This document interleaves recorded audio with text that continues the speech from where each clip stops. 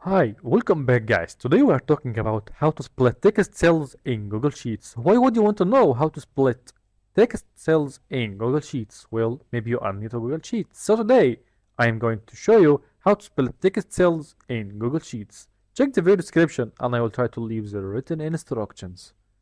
Okay, here's our full name.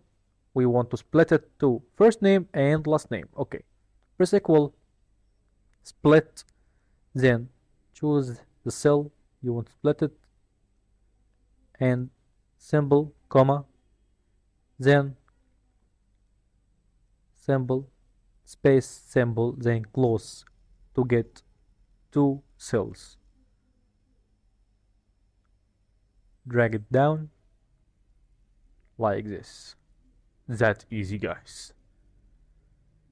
There you go. If you want to know how to split text cells in Google Sheets, that's the easiest way I know how. If you know another way to do it, leave a comment below. Be sure to subscribe for more videos.